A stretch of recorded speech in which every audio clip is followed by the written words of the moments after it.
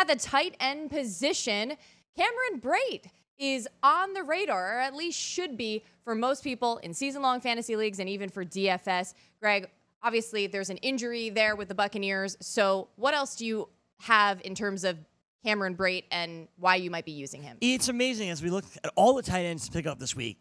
They're going to sound a lot like the quarterbacks because they all play for the same teams and have the same matchup. So we start with Cameron Brate, who Maria, has been the favorite target of Jameis Winston. O.J. Howard out for at least this week with that knee injury.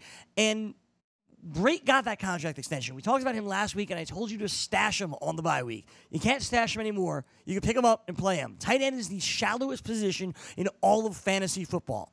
That's why we're always looking for the tight end that can grab you a touchdown. Last week, we told you to pick up Austin Hooper. It worked out this past Sunday. Now, make sure you grab Cameron Brate because it's going to work out for you in week 6. We talked about the matchup with the Falcons not being scary for Jameis Winston. The same is true for Cameron Brate, and they also have a documented connection. With tight ends being hard to come by, you got to love Cameron Brate, at least coming up this week.